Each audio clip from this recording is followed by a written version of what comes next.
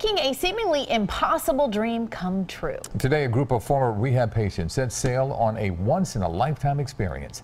KYW News Radio reporter Justin Udo has their story. Felicia Kretzel was born with cerebral palsy, a disease that's left her confined to a wheelchair.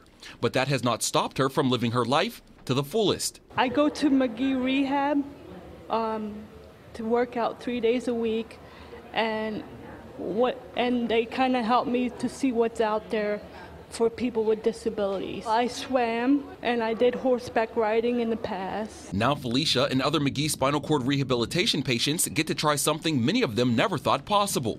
They get to go sailing. This is my first experience being on a sailboat. The sailboat taking them down the Delaware River is a 60-foot-long, universally designed, wheelchair-accessible catamaran named the Impossible Dream that goes up and down the East Coast, providing sailing experiences for people in wheelchairs. I never knew this was out there until now. For Marie Protesto, a mother of two who suffered a spinal cord injury in a car accident and ended up in a wheelchair nearly 30 years ago, this experience was a dream come true. When these injuries happen, you never think you're going to have opportunities like this. Crew members say even though the boat ride lasts for just a few hours, they hope all the passengers on board remember it and draw inspiration from it for a long time to come.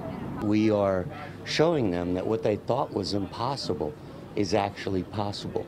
And what they do is they take that change of mindset home and they apply it in other parts of their life. Felicia says this boat ride was beyond her wildest dreams. It feels pretty awesome for my first experience. Marie says words cannot express her joy and gratitude. There's things like this out there that keep you going and give you new experiences and things you never thought would be a part of what you could do. Justin Udo, KYW News Radio for CBS 3 Eyewitness News.